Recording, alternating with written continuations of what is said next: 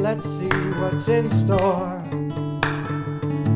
Pressure to rebuild the South, to unite the nation back as one.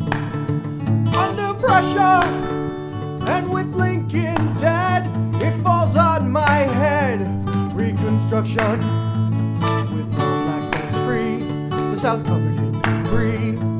We must act quickly.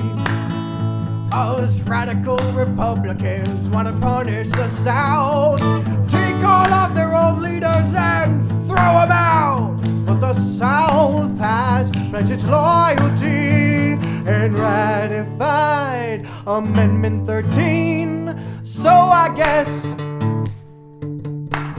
Reconstruction's done. No way! Black coats all around, it's pretty much the same. We have to grant citizenship to former slaves. That's the state's job, and I'd say no. You try to pass them, I'll veto.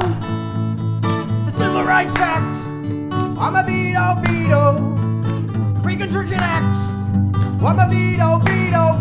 You're a terrible president for the vetoes you've tried, but Congress has the power to override. Fire instead and exceeds your reach, and now it's time for you to be impeached.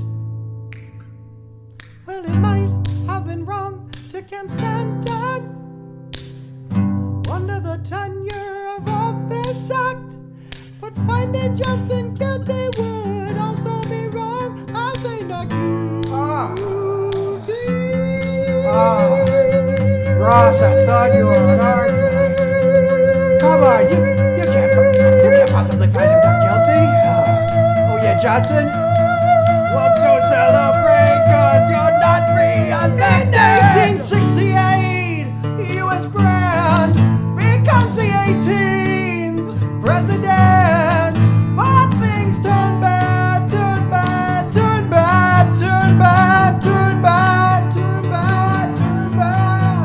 Those Grant's friends are selfish scoundrels, and the North loses interest in people newly freed, and the South holds them down with Jim Crow and poverty and the Klan, and with the election of Rutherford B.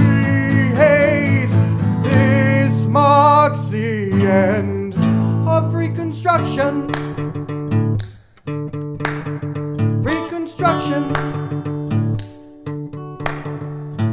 Welcome back, class. Today's video was brought to you by your nightmares. It's the impeachment of Andrew Johnson and the end of Reconstruction. And if you like that historical music parody, click on the playlist here and it'll take you to all of my historical music parodies. There's a whole bunch for American history, a couple for global. But speaking of global, did you know that I have a 10-part animated global history review that takes you from the beginning to about the mid-1700s?